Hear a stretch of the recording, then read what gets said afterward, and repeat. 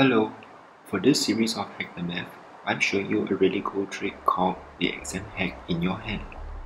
For everyone, in your right hand, if you turn it around and look at your right palm, you'll realize a whole series of fortune-telling lines.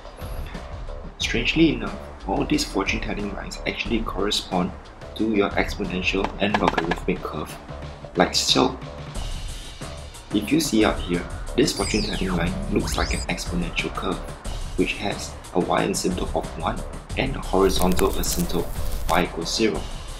The bottom fortune-telling line corresponds to your log curve, which, when on an axis, actually has an x-asymptote of 1 and a vertical asymptote of x equals 0. Of course, what you should not be doing is to ink this in right before your exams, because that is tantamount to cheating.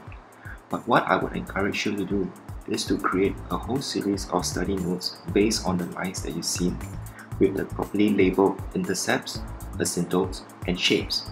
This will give you a better idea of what to prepare for, and hopefully can make your study of mathematics a little bit less painful. Once again, this is another series of Hack the Math.